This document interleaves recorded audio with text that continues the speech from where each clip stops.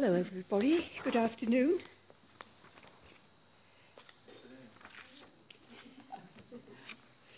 We're here today to remember and to celebrate the life of Marion Candido. Marion died on the 14th of September at the age of 80. Her closest friends attended a small private cremation.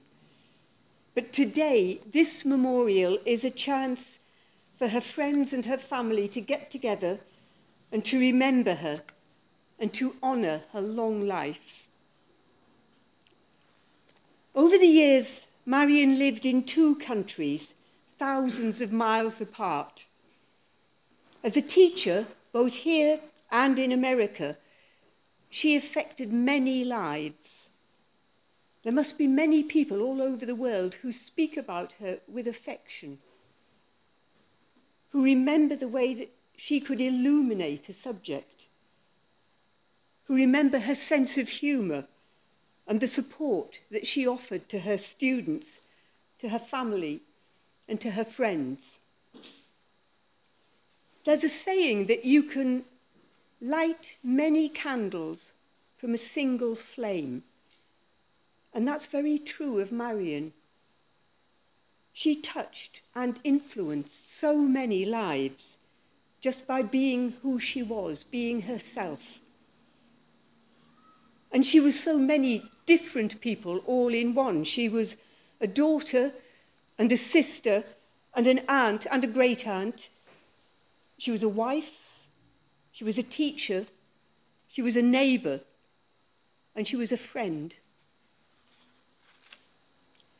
Marion said that she wanted a humanist officiant.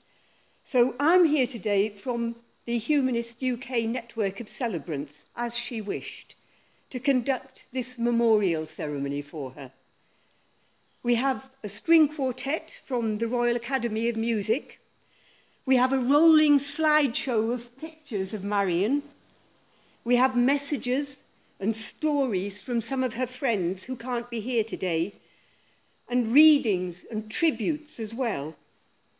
I'm going to give an outline of her life story, and we're going to finish with tea and coffee and cakes, something Marion would certainly approve of.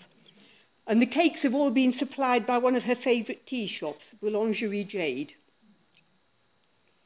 We're going to start with a reading, an extract from Under Milk Wood, and Kate is going to read it for us.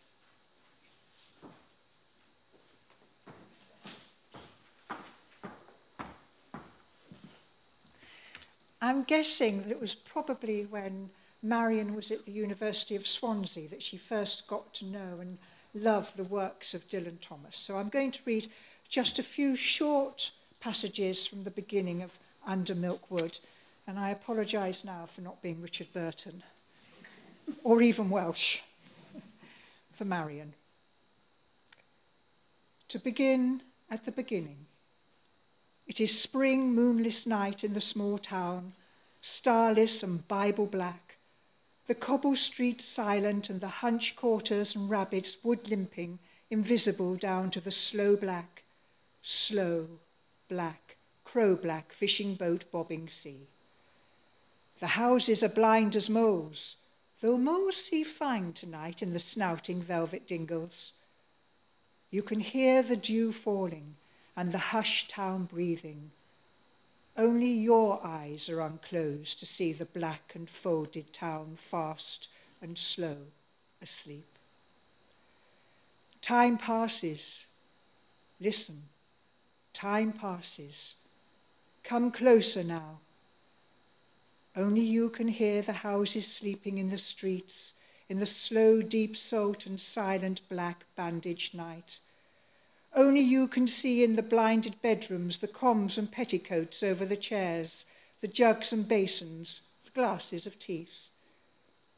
Only you can hear and see behind the eyes of the sleepers the movements and countries and mazes and colours and dismays and rainbows and tunes and wishes and flight and fall and despairs and the big seas of their dreams. From where you are, you can hear their dreams.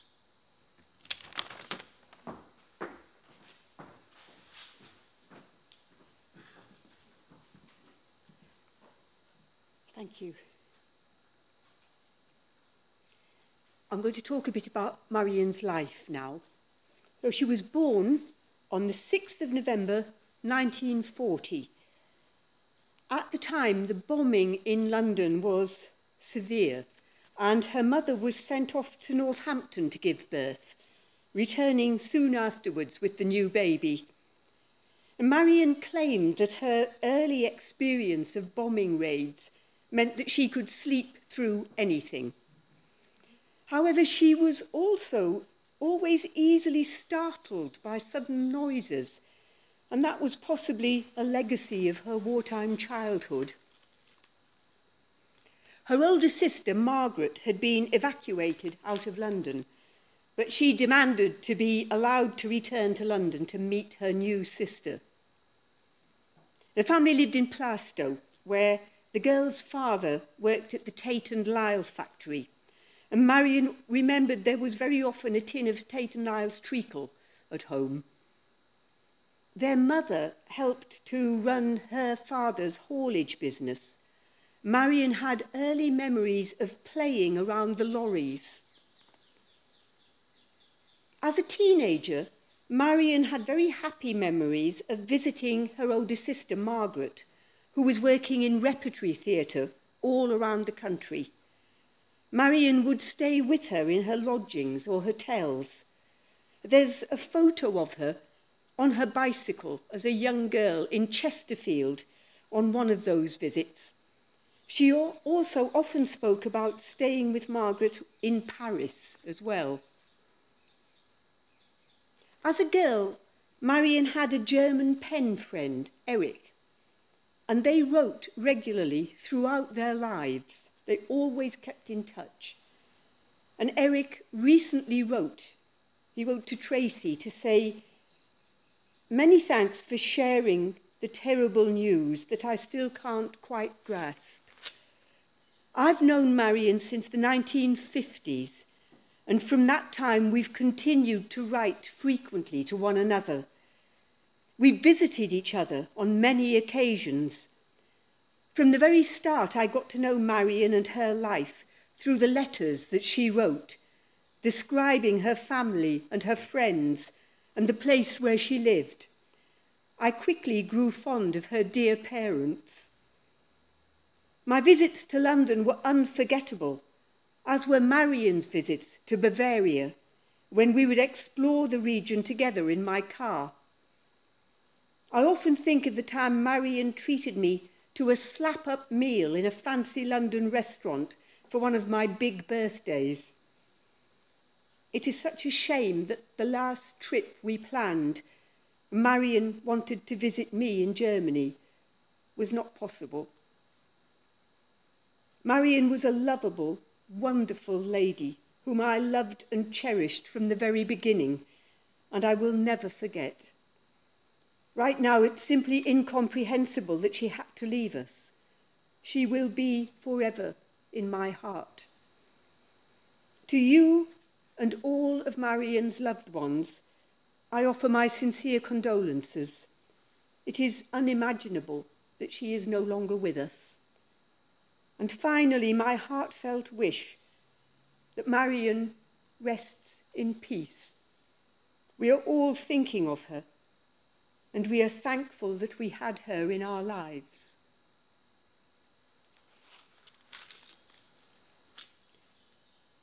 Marion loved school. She did really well there, and she was very organised and very tidy throughout her life. All her papers were neatly kept, including the Certificate of Merit that she won for verse speaking in 1953, when she was 13.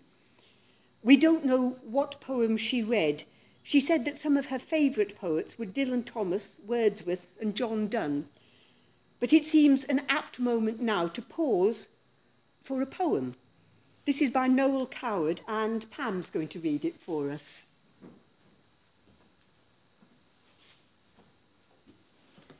This is probably the last poem or anything that Noel Coward wrote, and it's untitled. So today, I'm calling it for Marion. When I have fears, as Keats had fears, of the moment I'll cease to be, I console myself with vanished years, remembered laughter, remembered tears. When I feel sad, as Keats felt sad, that my life is so nearly done, it gives me comfort to dwell upon remembered friends who are dead and gone, and the fun we had, and the jokes we had. How happy they are, I cannot know, but happy am I, who loved them so.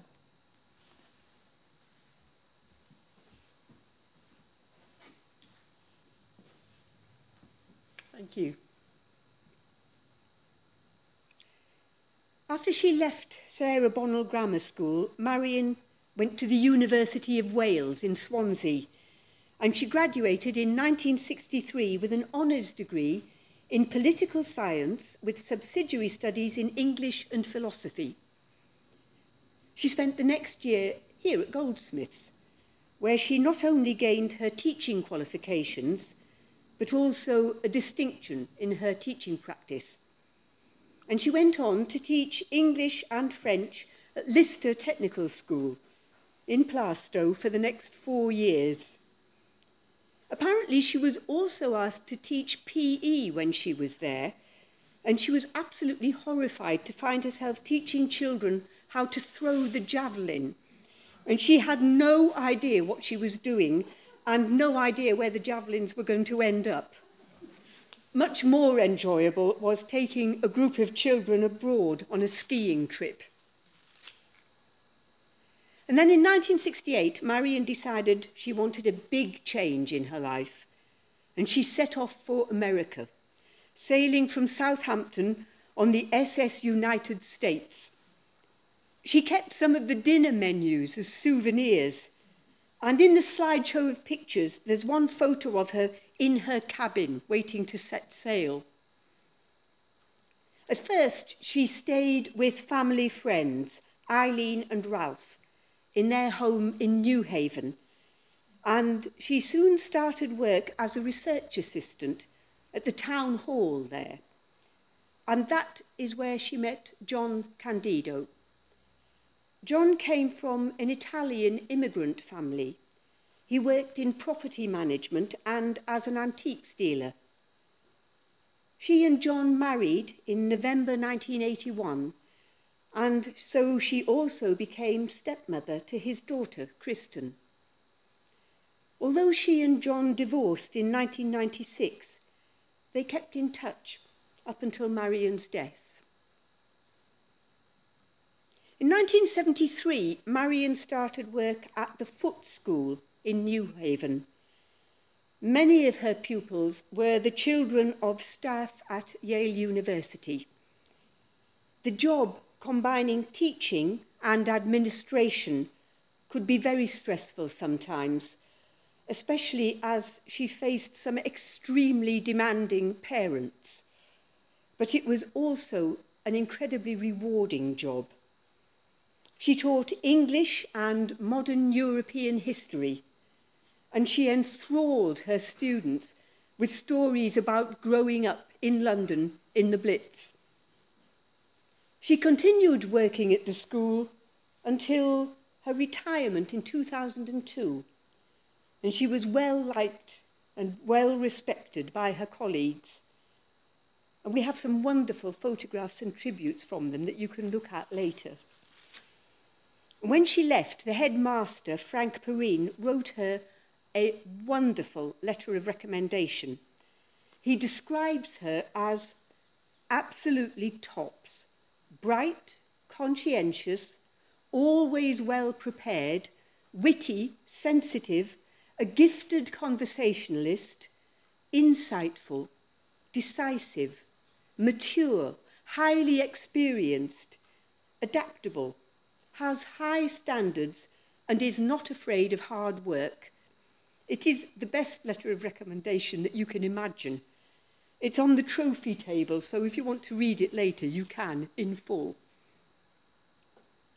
Marion became an American citizen in 1980, but she also came back to the UK regularly, as her nephew Matthew remembers. And he loved the very American gifts that she brought, Jell-O and bubble gum and instant hot chocolate, and best of all, model characters from the Peanuts cartoons. And he also remembers visiting her in the States and how there was always a warm welcome there. In 2004, Marion came back to England to care for her mother, who was unwell, and she moved back into their house in Lewisham.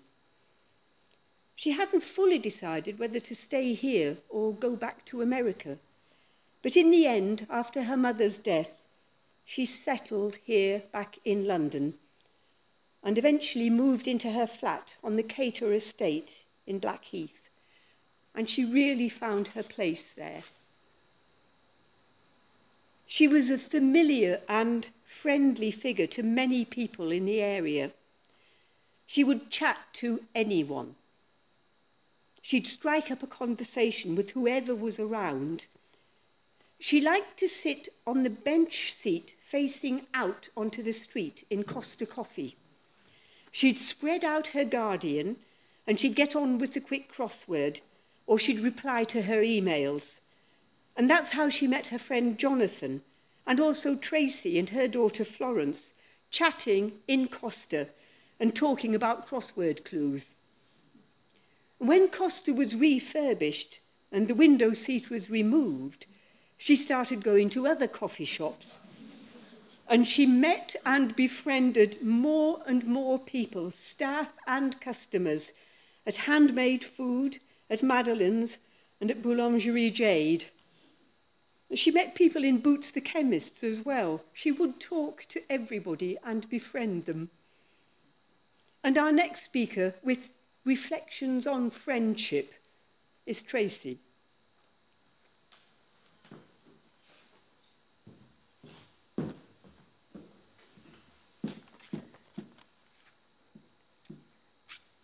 So, a couple of weeks after Marion passed away, Woman's Hour ran a feature about the benefits of intergenerational relationships. And I immediately thought about my friendship with Marion. We were at very different points in our life when we first met in 2006.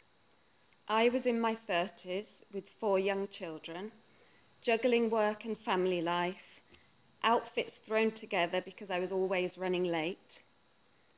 Marion was in her 60s and already enjoying the leisurely benefits of retired life. As Steph said, we first met in Costa Coffee, where I would arrive after school drop-off, dishevelled and harassed, dragging a toddler in one hand and a Labrador in the other. Marion, on the other hand, would be poised serenely and stylishly at the window seat with her coffee and her Guardian, crossword half done. Despite these apparent differences, we hit it off straight away. In fact, we had a lot in common. We were both school teachers and had each done our teacher training at Goldsmiths, albeit some 30 years apart. We both spoke French and German and had spent considerable time in those countries. Over coffee and cake, we discussed the latest news and views from around the world. It turned out we had a very similar outlook on life.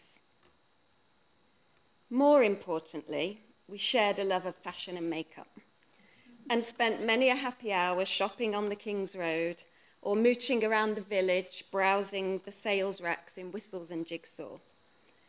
Imagine our delight when Space NK opened in Blackheath. Marion had an incredible sense of style. She was elegant and well-dressed at all times and was always on the lookout for a new lippy. She loved to share her latest finds, and my only regret is that we didn't share the same dress or shoe size.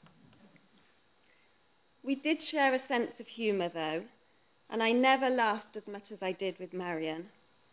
She was incredibly sharp-witted and had a dry sense of humour, but could also be silly and sometimes a little bit rude. She loved a double entendre, as she called it. And our attempt at sophisticated conversation with Jonathan and Toby inevitably ended up in what Marion liked to call filth. My relationship with Marion was really quite unique. She was like a best friend, a sister, and a mother figure all rolled into one, but without the competitiveness of the school gates, the rivalries of a sibling, or the filter of a parent-child. No topic was off limits. We could chat for England. During lockdown, I saw or spoke to her every day, and to the amazement of my husband, we were never at a loss for something to talk about. Marion was an engaging storyteller and had a superb memory. She loved to tell stories of her childhood in the East End or her time in the States. Jonathan always said we should record our chats and turn them into a book, and how I wished we had. In times of crisis, she provided unconditional and unwavering support. She offered wise counsel based on her own experiences. She was never judgmental, and all advice was given with love and kindness. Marion dealt with her illness the way she lived her life, with quiet courage, strength, and dignity. It was an incredible privilege to share the last few months of Marion's life with her. We spent the time just hanging out and talking about life, looking at old photographs and sharing stories and memories. We would sit on her bed in the evenings, drinking tea and watching films together. She never lost her sense of humour, and despite her increasing frailty, those precious days were filled with fun and laughter. Marion passed away on my 49th birthday, but not before she surprised me with a little birthday gift, which we opened around her bed in the early morning. Turns out she had managed to squeeze in one last shopping trip to Space NK, albeit via the magic of the internet. The photograph here and on the front of the orders of service were taken at my 40th birthday party. And as you can see, Marion threw herself into the 1940s theme with pizzazz. My 50th next year will be bittersweet, and her absence will be keenly felt. But I will be eternally grateful for that special friendship that enriched my life and made me stronger, wiser, and just a little bit more stylish. Okay.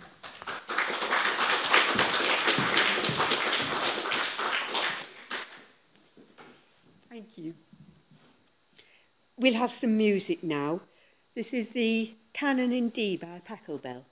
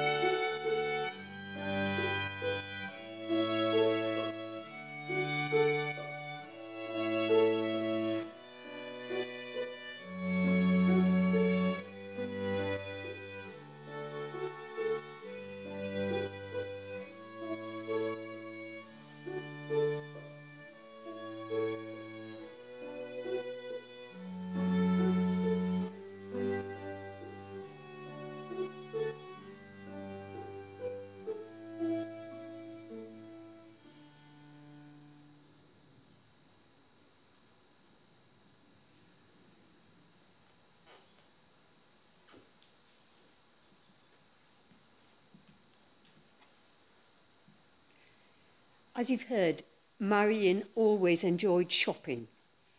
John Lewis was a particular favourite. She was elegant, she was well-dressed, she liked nice clothes, shoes, and she always had 2 bags, one small one and a larger one in case she bought something. And to tell the truth, she would often hang the larger bag over the back of a chair and then forget about it. But everybody soon learnt that if there was an abandoned bag in a coffee shop, it belonged to Marion, and she'd get it back eventually. She was never seen without her lipstick, and she often accessorised with pretty scarves tied stylishly round her head.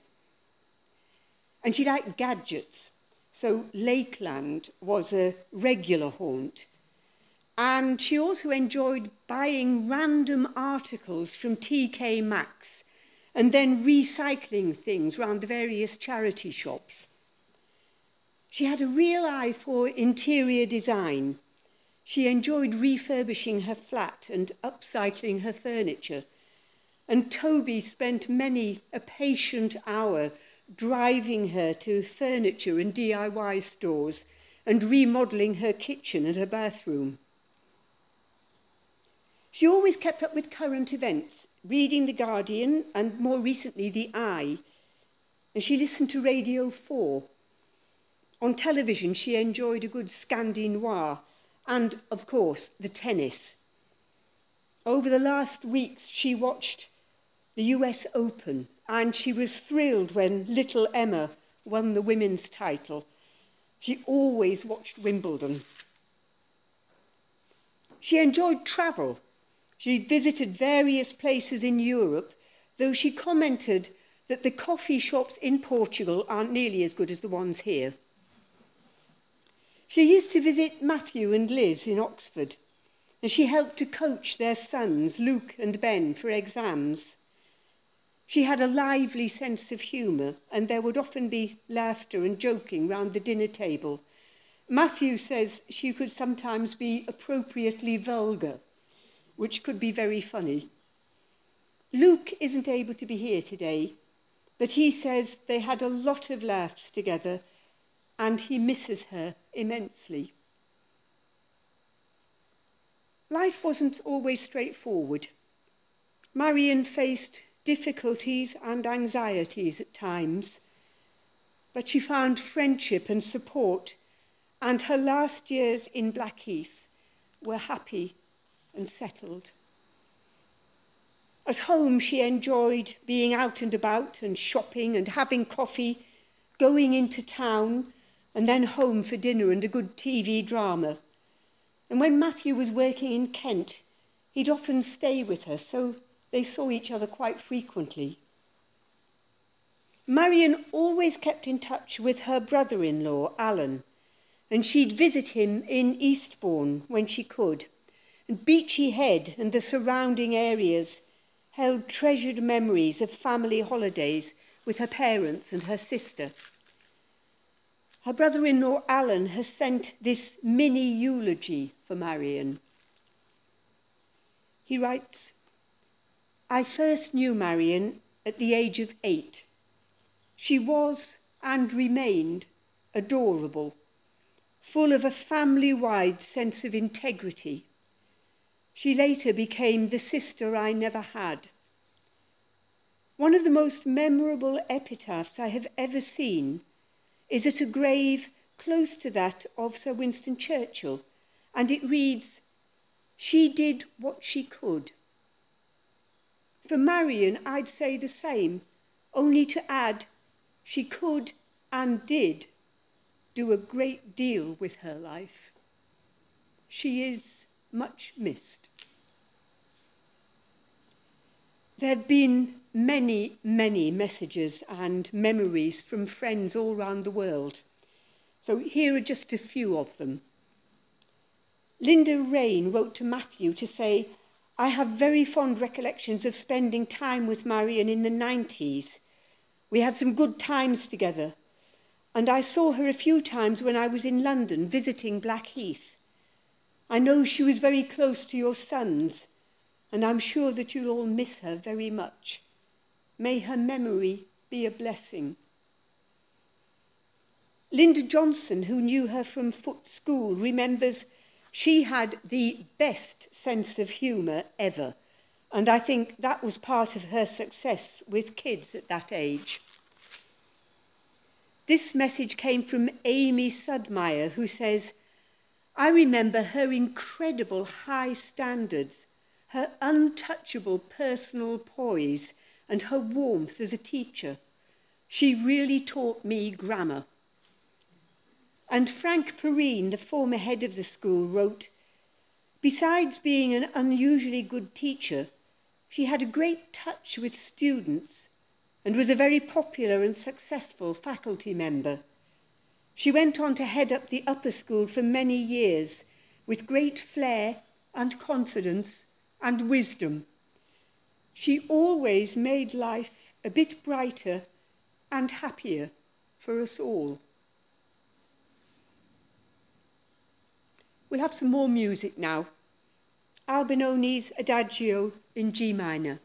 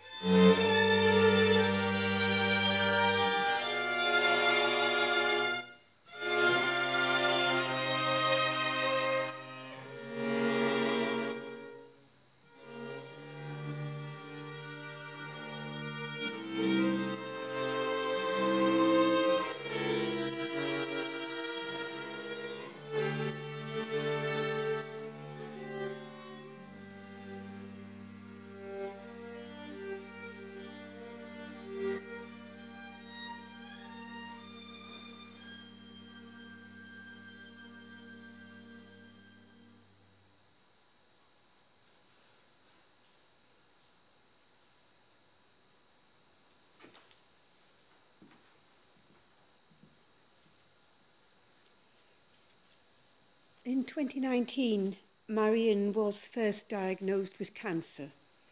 She went through surgery, chemotherapy and radiotherapy, often on her own because of lockdown, but supported by Tracy and Toby. She was given the all clear, but then earlier this summer it became apparent that her health was deteriorating, and she was diagnosed with terminal liver cancer.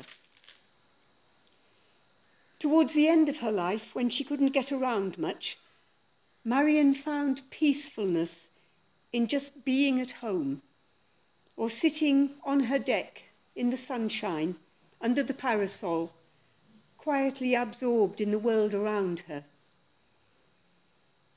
She was such a regular in Blackheath that people noticed she wasn't around, and as they learnt about her illness, many sent good wishes to her. Her friends Tracy and Toby and Jonathan were able to offer her companionship and help and support. And with the help of carers, they enabled her to stay at home where she wanted to be. And she died there, peacefully, at home. Today we've remembered Marion's life, thinking about what she was like and what she did and how she lived. And I hope that this time together has stirred some of your memories of her, and that you will go on thinking about her and talking about her and sharing your stories about her. There are lots of mementos for you to look at on the table here. And also, there's a notebook on this table.